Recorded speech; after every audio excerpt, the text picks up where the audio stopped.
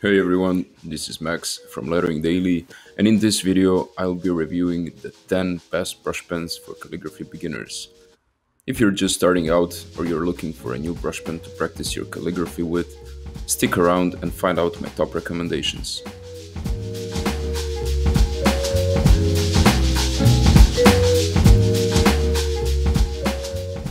Today, we have such a wide choice, and finding the right brush pen for you can be a bit overwhelming.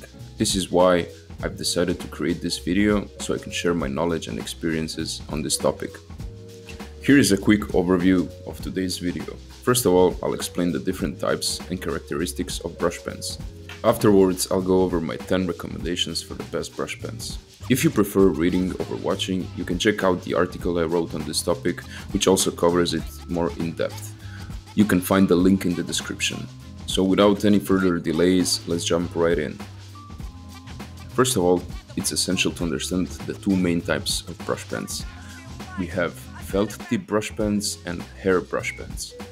The main difference is that the felt tip brush pen is a single piece, whereas the bristle brush tip is made out of individual hairs, pretty much like a real brush. This could be either real hairs or synthetic hairs. We are going to review the felt tip brush pens exclusively since the learning curve is much lower in comparison to the hair brush pens. Okay, now that we know the two main different types, it's time to understand the different main characteristics of brush pens. Every brush pen shares the same basic idea, a flexible tip that allows you to create lines of different sizes based on the amount of pressure you add as you write. However, different brush pens have different characteristics. It's important to understand these differences since they have a direct impact on the way you write. This means that different brush pens will give you a different look. We all have different tastes and preferences, and a brush pen that I like might not be the one you will enjoy the most. With that in mind, I decided to split these characteristics into 4 different points. First of all, we have size of the nib. A brush pen can have a large, medium, or a small tip. Second of all, we have nib elasticity, how firm or soft a nib is. A brush pen can have a soft, mid-firm, and a firm nib. Then we have ink flow. A brush pen can have a heavy, medium, or dry ink flow. And finally, we have color choice, which means how many different colors you can pick from. Okay, now that we got that out of the way, we can get started with our list. The links to each of the brush pens will be placed in the description so you can check them out. Starting the list with a popular choice, the Tombow Dual Brush Pen. The size of the nib is large, best for medium and large size brush calligraphy. The nib elasticity is medium, leaning towards medium soft. It has a medium ink flow, not too dry and not too wet. As for color choice, this is where the Tombow really shines. You will be able to find the Tombow Dual Brush Pen in a whopping 108 different colors. Additionally, this pen comes with a second tip on the other end, hence the name. It's a smaller firm tip that can be used to fix up some details or even as a standalone tool for lettering, faux calligraphy, illustrations, etc. On top of that, the Tombow Dual Brush Pen features a water-based ink that is fully blendable with other colors. With this, you can create some really cool gradients and other colorful artwork. Next up, we have the Ecoline brush pen. The size of the nib is quite large. The nib elasticity is very soft and flexible. The ink flow is extremely wet. It creates an intriguing ombre effect, but also increases the chances of making smudges. As for the color choice, the Ecoline offers a selection of 60 different vibrant watercolor-based ink.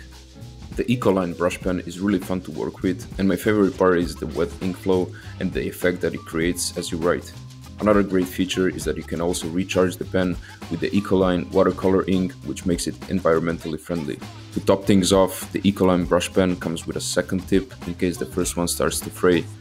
You just screw the top off, flip it, and screw it back in.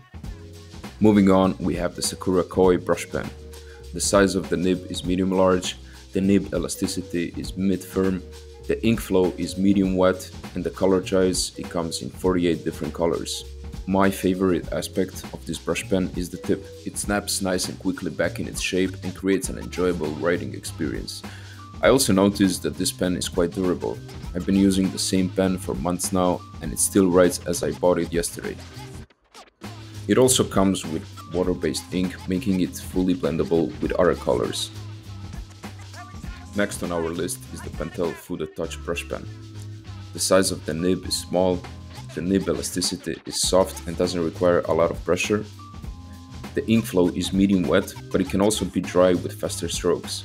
As for color choice, you only have 12 colors to choose from. The Pentel Footed Touch is another popular choice for brush calligraphy. The small and soft nib makes it extremely easy for beginners to use it. The ink is also water-based and fully blendable with other colors. However, you don't really buy the Pentel Footed Touch for blending. A feature worth mentioning about the Footed Touch is the resilience of this brush tip. Even if you're using rougher paper, it still works perfectly fine. A quick note about the Footed Touch. There is a similar looking version called the Pentel Felt Tip Sign Pen. They look very similar to the Footed Touch, but it's a totally different pen. These pens don't have a flexible brush tip, so it's not suited for brush calligraphy. The most noticeable difference, and the one you want to get, is the one with the glittery barrel.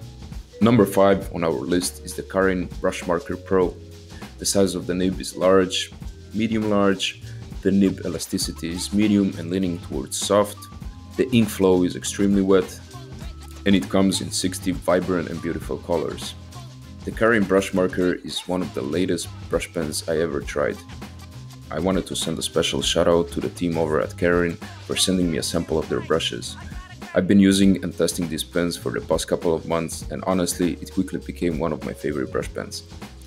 Not only it's easy to work with, but it's also one of the best brush pens for color blending that you can find on the market today. It has quite a heavy ink flow, so be sure to use watercolor paper if you plan to do any color blending. Up next, one of my favorite pens, the Crayola marker. The size of the nib is large, but you can easily achieve smaller size strokes. The Crayola doesn't have a flexible brush tip. It's more of a broad pointed tip that surprisingly allows you to create both thick and thin lines. The ink flow is medium wet. There are so many different colors, and after plenty of research I couldn't find the exact amount, but I'm sure you'll be able to find more than 30 or even 40 colors available. The Crayola marker is an exception for this list since it's not technically a brush pen. It has a semi-firm broad tip that you can bend if you add enough pressure. The best result is, however, achieved if you combine pressure with a lower angle of the pen. Too much pressure as you write can actually decrease the control of your movements. I'm not gonna lie, it does take a bit of time to get used to these pens, but once you do, they are just terrific to work with. The best thing about the Crayola markers is that they are super cheap and super durable, which in my book, it's a huge pro. Next up, we have the beloved Tombow Fudenosuke. The size of the nib is small. The nib elasticity can be both firm and soft, as the Tombow Fudenosuke comes in two variations, soft and hard nib. The ink flow is medium, leaning towards dry. And as of recent, this pen comes with 10 different colors.